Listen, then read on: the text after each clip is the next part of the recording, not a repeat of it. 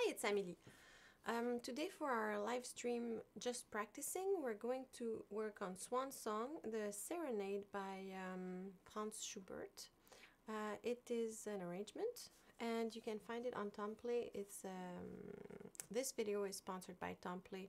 It's an app that you can use to play with accompaniments. So when you purchase a piece, you get the music, you get flute recording, an accompaniment recording, which is either piano or orchestra, and then you get also both combined. But today we're going to work only with the accompaniment. So yeah, if you have any question or comment, you can leave them in the live chat and I will answer them during the live stream.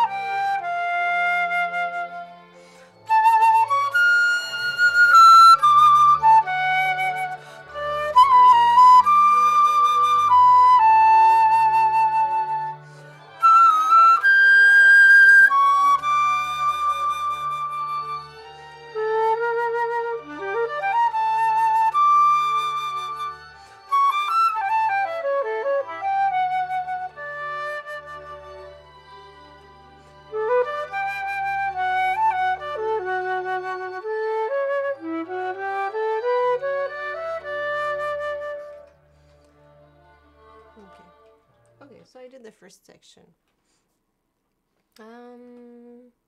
Yeah, I think that's the type of piece that could benefit from singing and playing in your flute, singing in your flute and playing at the same time like this.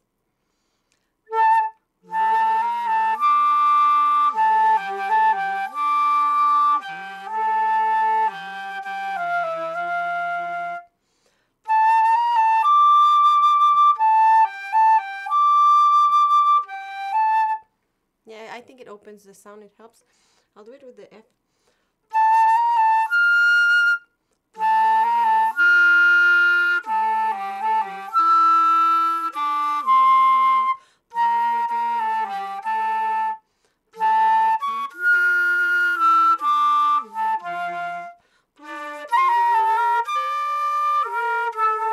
Okay, now maybe I'm gonna work on the dynamics a little bit.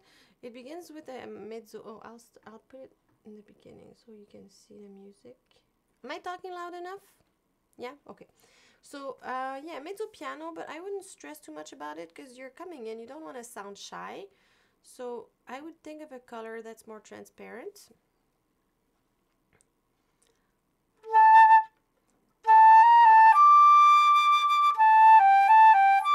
And maybe a relaxed vibrato, because if you want a color that's a bit more transparent, relaxed, you know, you don't want to have a vibrato like this at the same time.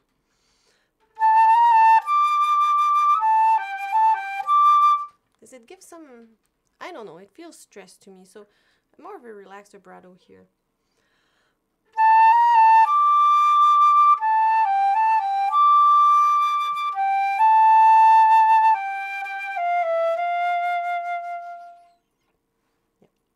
And then you have a crescendo. Don't start loud right away or you won't get the effect of a crescendo, so don't start a bit. Start with the mezzo piano, same thing.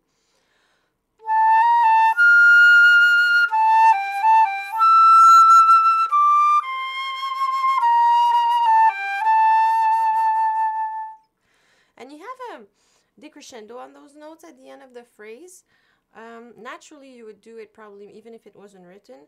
And be careful with the intonation that it doesn't go down. So you'll want to send the air a bit higher at the end of the note, so that the intonation doesn't go down like this.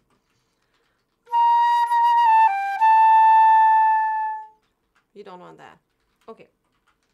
And now we start mezzo forte, so it's a bit more intense. So everything will be a bit more intense. The vibrato will be a bit more present, and I'll give it a more a darker color.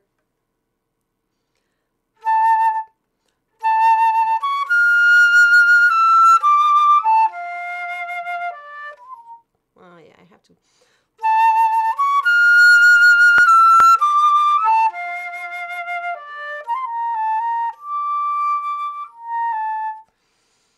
Okay, I'll take a bigger breath there because I don't want to breathe between, you know, when I want to. I don't know. I'll check. Okay, maybe I'll breathe before I do the subito piano. Maybe I won't.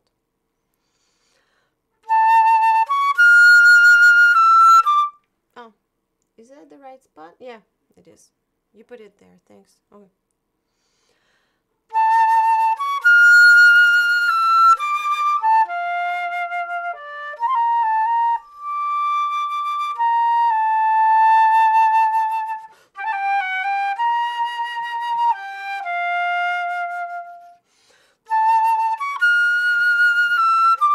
I don't think I would do a big decrescendo there on 22, because it's gonna sound like all tiny phrases that are chopped all the time, and I think it becomes less interesting when you play just tiny chopped phrases. Naturally, of course, there's going to be a tiny decrescendo, but by having it written there, I think it makes it too much. Yeah, I won't get cut too much in those dynamics either, because I'm gonna change the color, but I still want to have the feel of a long phrase. I'm gonna do that again.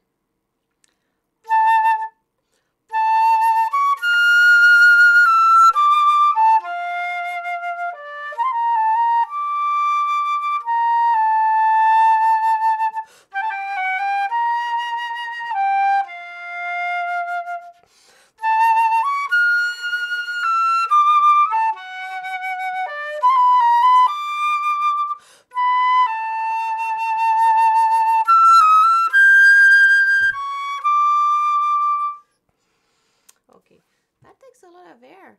Maybe I'm playing it a bit too slow, but I think it was better for the phrasing there. So yeah, don't forget it's the long phrase thing, because sometimes when we think about all the tiny details, we forget that more important part, that is the phrase, the long phrase. I try to breathe you can breathe almost every 2 bars there, because they're 2-bar motives. Or when you have a dotted note, just after that dotted note is a good place to breathe sometimes. Or when you have a long note, like a dotted half note, like at 20, wait, 19, at 20, just you can cut that A a little bit. Then at 22 you can do it again, and then maybe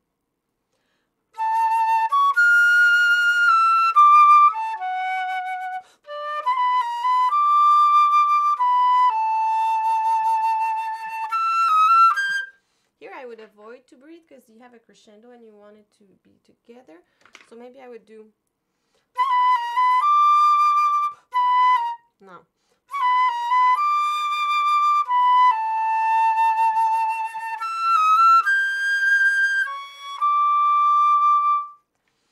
Yeah, but I'll breathe at 24 after the F sharp. Oh, continue. Okay.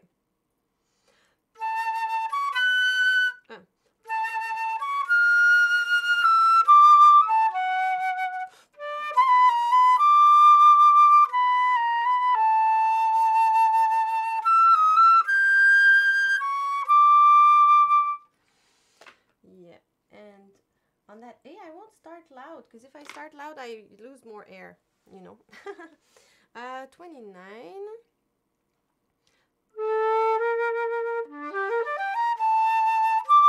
This thing you can practice at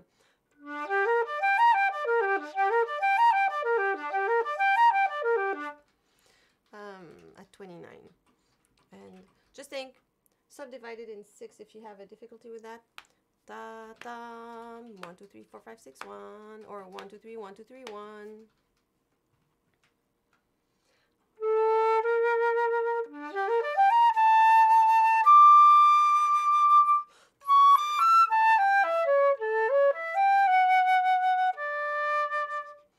Here it seems like you're playing the accompaniment. It says crescendo, but I think I would try to be a bit more discreet, because I think the flute is accompanying the piano.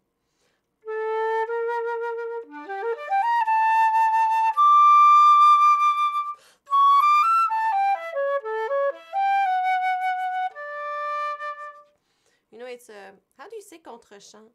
You know, when you have another, yeah, like kind of counter voice. Yeah, I think it's a counter voice there.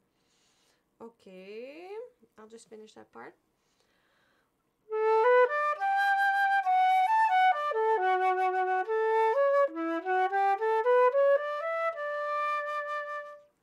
Okay, I'm just gonna look through it quickly because there's little parts I didn't expect.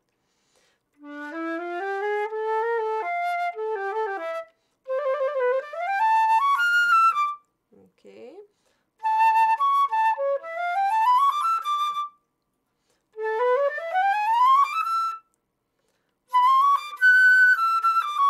I'll continue and I'll see what's coming up. And at the end, I'll replay the whole thing. Okay, so I start from 33. No question? No, everyone just listening. Everyone likes it. Okay. People want you to play Daphnis and Chloe next time. Oh, that's cool.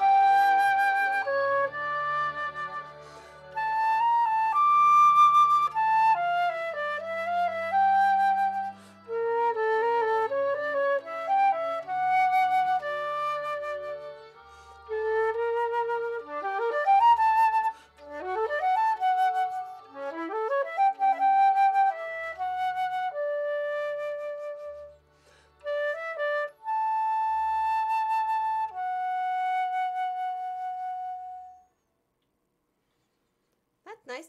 It's a nice arrangement, I think. Is orchestral part loud enough? Yeah, people hear it well? Because sometimes I would like it just a tiny bit louder in some spots, just to make sure I'm still with it. But yeah, I like the parts that are yeah, like, let's see, what's the bar? Like 54, around there. Like here, in that area, really feels like like a ballet. Well, it is. Is it a ballet? There, people have danced on it, and you really see the. Like I see a couple, you know, and yeah, I imagine that it's very nice in my head. So I'll just do it again from there. Someone's saying they practice with this one on Tomplay, and they run out of breath and end up slightly out of tune with the accompaniment. Okay, well. Maria Davis. Yeah, you need to take good breaths, and sometimes you know the long notes, the dotted half notes, you can shorten them. So just do 2 beats and take a whole beat to breathe. Because the most important part of rhythm is where you start the note more than where you stop it. Of course, if you can stop it at the right place, it's good, but the most important is where you start that note. And sometimes when we want to breathe too fast, we get inefficient breaths, and they're not even faster because we close the throat. So when we're in a state of mind of breathing fast, we're like you know, nothing comes in. If you think about breathing slowly, it doesn't take more time, but then it really fills up the lungs. And when I play, I try to feel okay, I feel weird saying that, but I'll say it anyways. I try to feel like I'm master of the time. What I mean by that is I used to always be out of breath, and I used to always feel that I had to breathe fast. And at one point I started experiencing a feeling of taking more time to breathe, but then I was not late anymore. And yeah, I felt like time was that thing, because we experience time, and I guess when we feel that we're not rushed, the same amount of time doesn't feel the same to us. Does anyone understand what I mean? Yeah? You have to experience it. So maybe try to take more time and see how it feels, and then tell us if you understand what I mean then. Because it's really an experimental thing. You have to try it and feel it, because it's not a intellectual thing as much as a something you can really feel. Someone wants to know, Kristen Upperman wants to know, what are some simple exercises you can use to open your throat? You can do as if you're yawning. You know, just yawning, your throat will be open. That's the easiest one.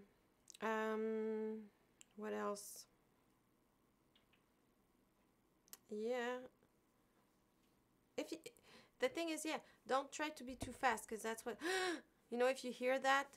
And another thing that can help if you want to breathe fast and not feel rushed as much is push your belly forward. So you're like, and then you go, you push it, and air will come in right away.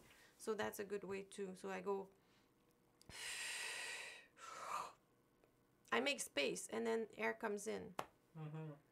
Maria says, I totally understand. I always take very quick, short breaths.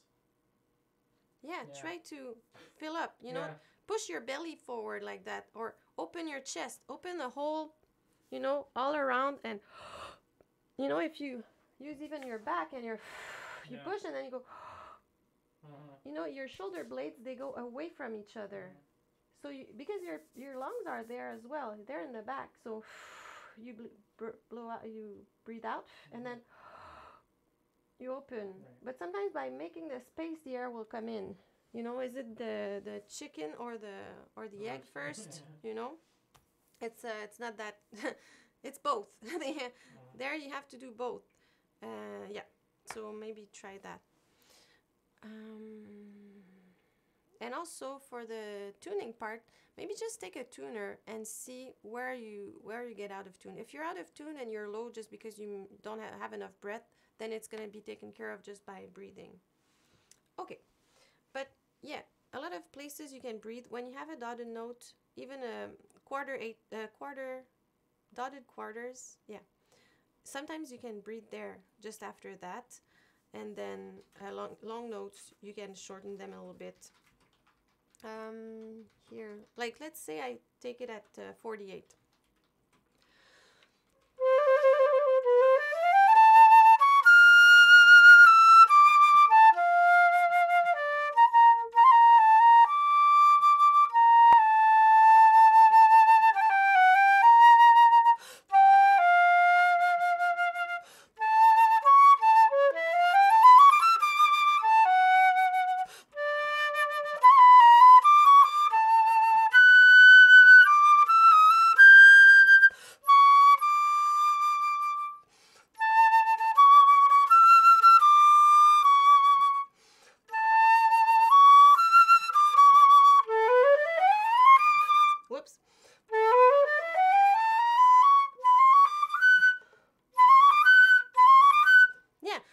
I breathe sometimes. Even one breath was a bit more.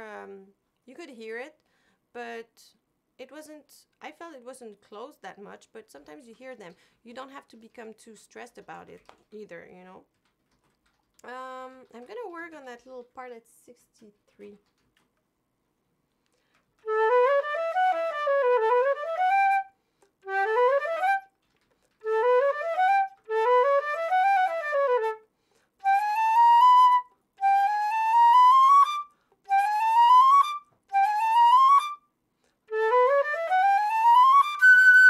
Okay, so you can think of a D major scale starting on the A, and then when you get on the G, it's chromatic, and then you skip from D to F sharp. So you group in 3 groups instead of thinking of 15 notes.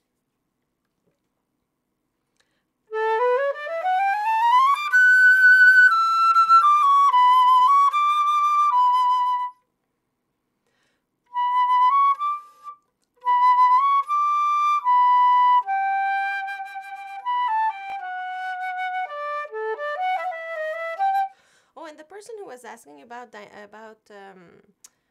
out of tune thing, it can also be that there's a lot of dynamics here. So maybe when you play forte versus piano, your dynamics may have an impact on your tuning. So you can also practice with a tuner, just long notes, once loud, once soft, and try to keep it in the middle. So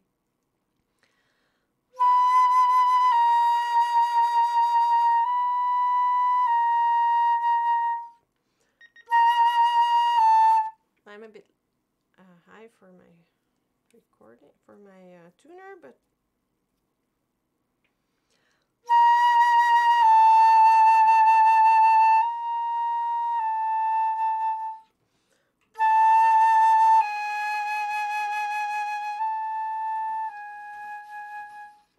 you see, you can work on that and then also use it when you practice the piece. It's a good thing to do. Yeah, I'm gonna look at.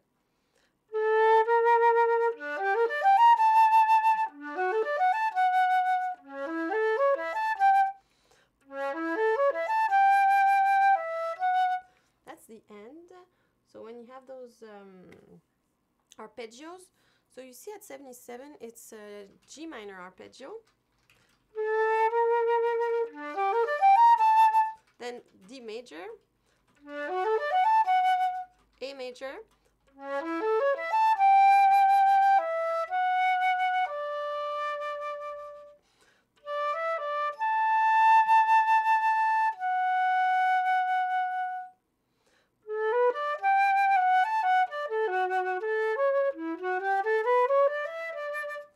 yeah. So that's why we practice arpeggios and scales, because even if you don't necessarily recognize it consciously that it's a G minor arpeggio, you practiced it, your fingers know it, it's going to be easier to play when you see it in a piece, I think. But it's even better if you see it. But okay, any more question? Questions about other stuff, but okay, so maybe I play it once, the whole thing, I do my best, and then we answer the other questions. Cool. Yeah, and if you want to practice with a tuner, you don't need to, because my tuner is old. I bought it a while ago. I love it, but you can just, yeah. It's a guitar tuner, but I bought it because it's... what's the model? What's the model number? It's a Boss. TU-15? TU-15, yeah. Yeah, TU-15. And you can put a note, so let's say you want to practice, so you can have a note. Not a Let's sponsored say post. I want to have, let's say in the beginning, I want to have a D, because I'm in A minor in the, I'm in D minor in the beginning.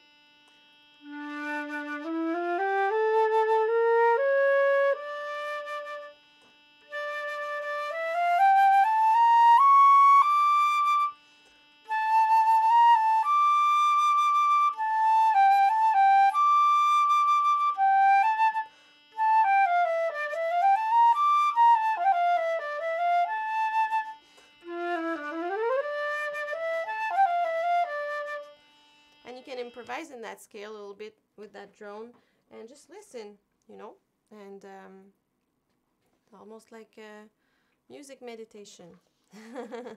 So yeah, but I think you can have that on apps now. It's cheaper or free, but I don't know. I have that, so I didn't put it on my phone because I don't need it. I have it there. Okay, so I play it from the top.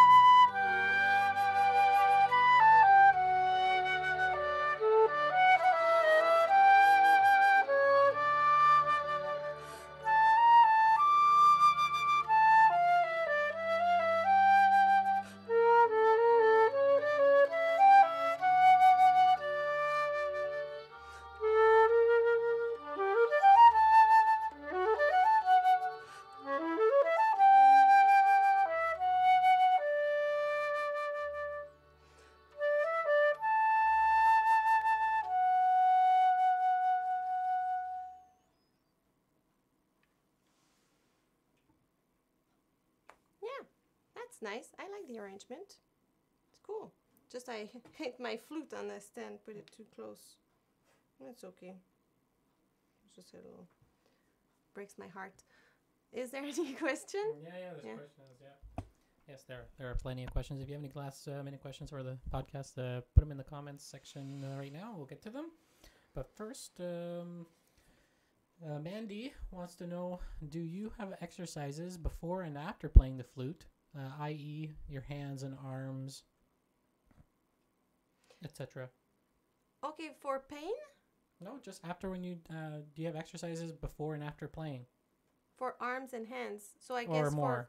for to avoid pain, I guess. I don't know about that, but I think just maybe. Because some musicians stretch before they start playing, and so maybe that's what she's talking about. I don't. I'm not. I'm not that disciplined, but I do stretch in, not necessarily just before I play or after I play, but I try to exercise and stretch and keep my muscles in shape, you know. But when I play, I try to be conscious of my posture so I don't hurt myself. And I feel for me it was more efficient to do that because I did stretch before playing for a long time. And personally, I didn't see any improvement in my pain. I had a lot of pain back then. And I would stretch. To stretch, yeah. I had a lot of pain, and I went to a physiotherapist a long time ago who gave me stretches to do before playing. I think I overstretched and made it worse. Personally, I think that's what happened. And I had a very bad posture, and that's what needed to be addressed. So in my case, when it got better when I improved my posture, but stretches didn't really help that much. I feel right now I do stretch to keep my body in shape in general, but I don't necessarily stretch just before and after I play. If you have pain, you should look at your posture, the way you hold your flute, the way you hold your head. Are you bringing your head towards your flute? If your arm hurt, are you bringing your arms up? Because that's something I see a lot in flutists, playing with the arms like this, like you're a little bird. It's very cute, but it doesn't, it's not ergonomic. So keeping everything aligned, you know. Your arm here, it's not supposed to go too far, the hand. So trying to keep a good alignment here and a good alignment with your right arm instead of bringing it up. There's huge nerve endings in the neck that connect.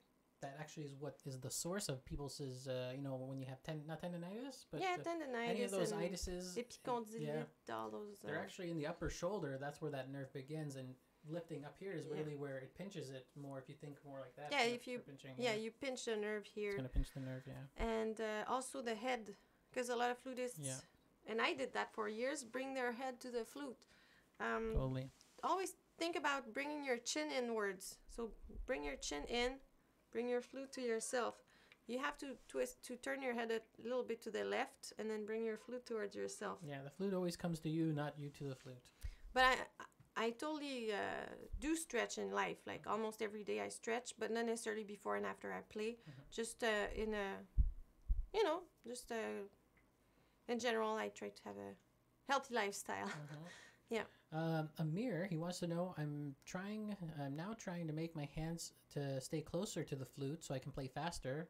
Are there any tips that you have to make myself used to it? Yeah. Well. I don't know. Maybe what I would do is practice little exercises of 5-note exercises, like in Tafanel and Gobert. Like you have almost. EG1. Yeah. EJ1. You go like this,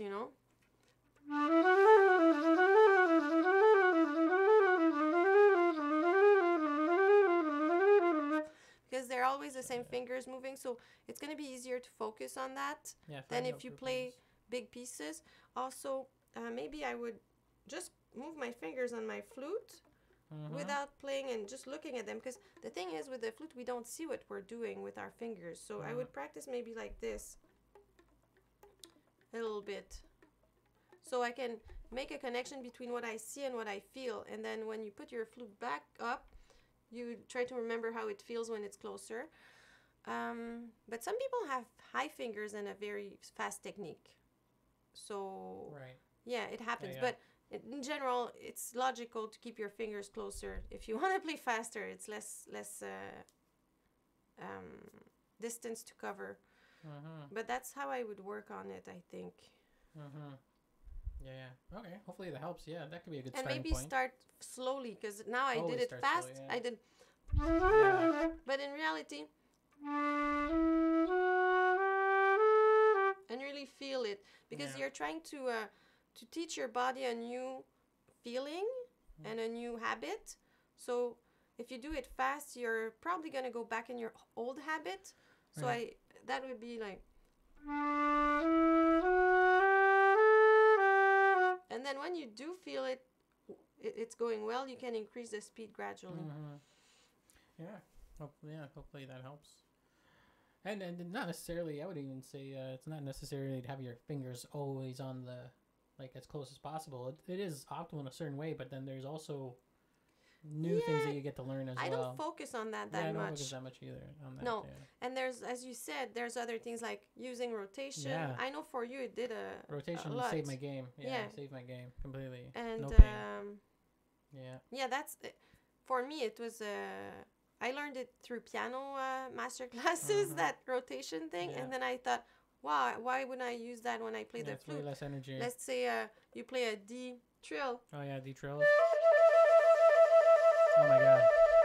I just go like this. Oh yeah. Instead of it's moving so my finger. Oh yeah, because when you do it with the finger, it's like you can hear it. Yeah, and I remember when I learned this, and you were like, I have pain with that trill. I said, just rotate, and it took 1 second, and you were like, right wow, away. That's a life changer, and it was for me. So it's not just fingers. I think sometimes we focus a lot on the fingers alone, but the fingers don't work by themselves. They work in a system. The body is a whole system. So those fingers are connected to muscles in the arm. So if you do that, you can do that for a long time without getting tired, that movement, and you can do it pretty fast. So if the arm assists the fingers, you're going to have a more efficient technique. Yeah. So I think this is our last question, and then we'll get to well, actually, you can talk about before we answer that last question. You want to talk about the studio and about the Flute Center in New York, and also talk about Tomplay first. This is what we used today. Yeah. So, well, I talked about Tomplay in the beginning of the video, but it's it's an app, and it's beautiful. The accompaniments are nice. That arrangement is beautiful. Yeah. Some people are already asking for it. They want to know where you can get it. You can get it at Tomplay.com. Yeah. So Tomplay.com, you have a big selection of music. When you purchase the piece, you get the music. You can even print it, and you have you even have the accompaniment very often with the. So you can play with another person, and you have a recording of the flute part, a recording of the accompaniment part, and a recording of both together, so you can work in different ways and at different tempos. And you can work at different tempos. You can loop sections and stuff because you can. Let's say I would like to use from 5 to. I never did it yet, so I don't know. Loop. So you press loop. And then you pick them. And you pick here from here. Let's say because you can start with F only. I don't know. Because I didn't press the right way. But it does loop that way, It loops. And then, let's say you have a little technical difficulty you want to play. Yeah. Or 5 bars, or you can loop them. Yeah. And it's a very good tool to practice. Yeah, it's a very good tool. It's worth the money. If you consider, trying to get a pianist to do all that work and paying by the hour and all those types of things, put things together. Yeah. This is a really cost-effective way of practicing before something. Like the person who said, who talked about intonation. Right. When I was in university, I wanted to work on my intonation more, but with the piano part, but it was expensive. Yeah, the only now way, you buy this and you're in business. You're training, you're training your ears to get used to intonation and intervals and playing with other sounds, because that's the whole thing. You have to expose yourself to so many sounds. It's a very nice product, and the accompaniments sound good. Hey, like everything is well played. It's real musicians, so it's good. So that, and then if you are interested in taking lessons with me on our studio, our flute studio, we have an online flute studio, and you can email us at. Okay, wait, I always have a difficulty with that email. info@theflutechannel.com. Yeah. Yeah, I got it. And we'll send you everything. You can have half-hour lessons, hour lessons. You can take a bundle of many lessons or just one. Well, yeah, you can save money by doing that. Yeah. Yeah. So just email us if you're interested. And it works pretty well. Yeah, people are and you don't need that much. Okay webcam. And a very good lights. Good internet connection. Yeah. Make sure your computer is connected right to the router. Not the internet router, but your home router that you buy that has your Wi-Fi on it. Yeah.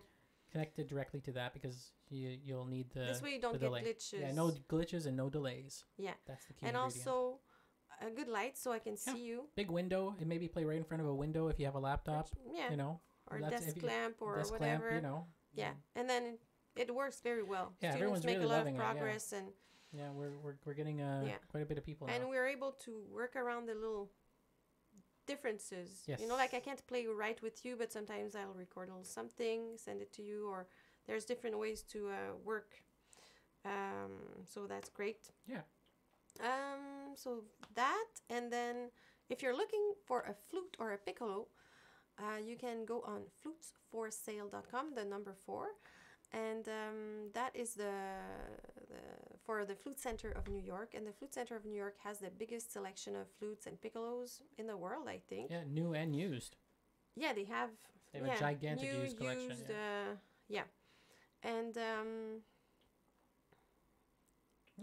so you can use our code TFC, and that code gives you perks like you get a longer warranty, 18 months instead of 12. You can try more flutes, I think up to 4 flutes. Shipping is free. You get to try out for 10 days. You can try for 10 days instead of 7, I think. 7 days, so you get longer, and it also helps us. So a lot of people have used our code already, and we thank you for that. And if you're looking for a flute, alto flute, piccolo, whatever, try to use our code. Yeah, So- and this deal works worldwide, so you can use that anywhere. You can also call them too. They are all flutists there, and they're there to help you get a flute or a Yeah. piccolo or whatever. I had a friend at orchestra who was always purchasing flutes from them. Oh my gosh! Yeah, she loved. She went flute crazy. Oh yeah, a new head joint, a new this, and Sure. look at what I got. And Right. she would get very good deals in the used section there. Oh my gosh! And That's yeah, she would always make switches on her gear. That's funny. So yeah, Yeah. here's our last question. Kirsten Upperman, she says, I struggle with keeping the same dynamic and level of support with the low register compared to other registers. How do you do this? Okay, same dynamic and support. She struggles to keep the same dynamic and level of support with the low register. She can do it with the other registers, but she can't do it. Okay, the it's low not register. clear to me because I don't see you or hear you.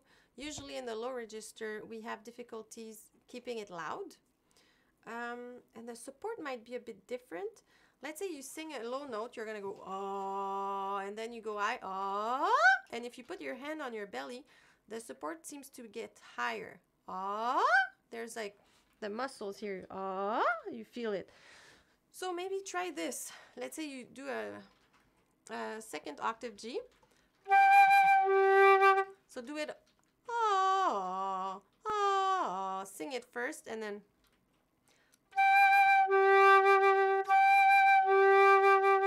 You still have the same pressure with the rib cage, you know, but the support is a bit lower, I feel. The thing with the low register, you have to open everything and let it resonate. Sometimes we try to be too frontal with it. We go boom, boom, I want you to get out. And then it cracks more than anything else.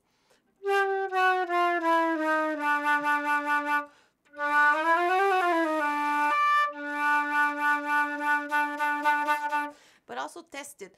Try to play as loud as you can and really push it. If it cracks, it doesn't matter. You're practicing. That's the whole point of it. It's not a failure to crack a note, especially if you're practicing and testing the limits of your sound.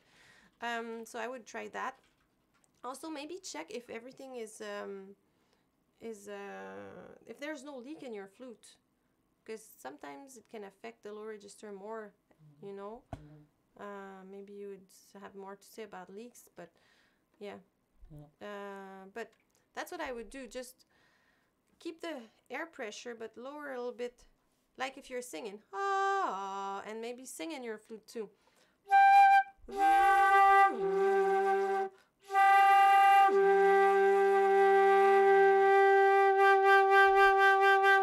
It might not even be a support question. Maybe you're blocking, maybe you're not opening the throat.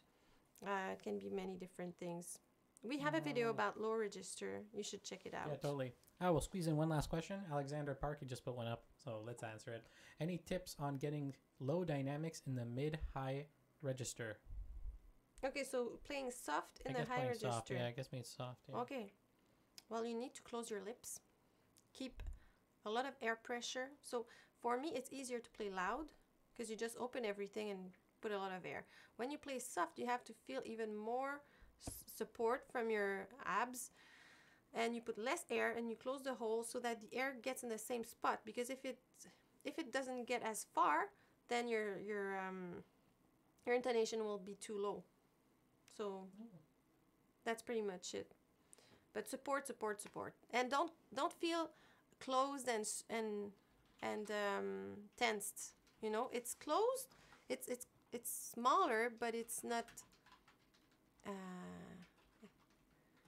tensed. You know.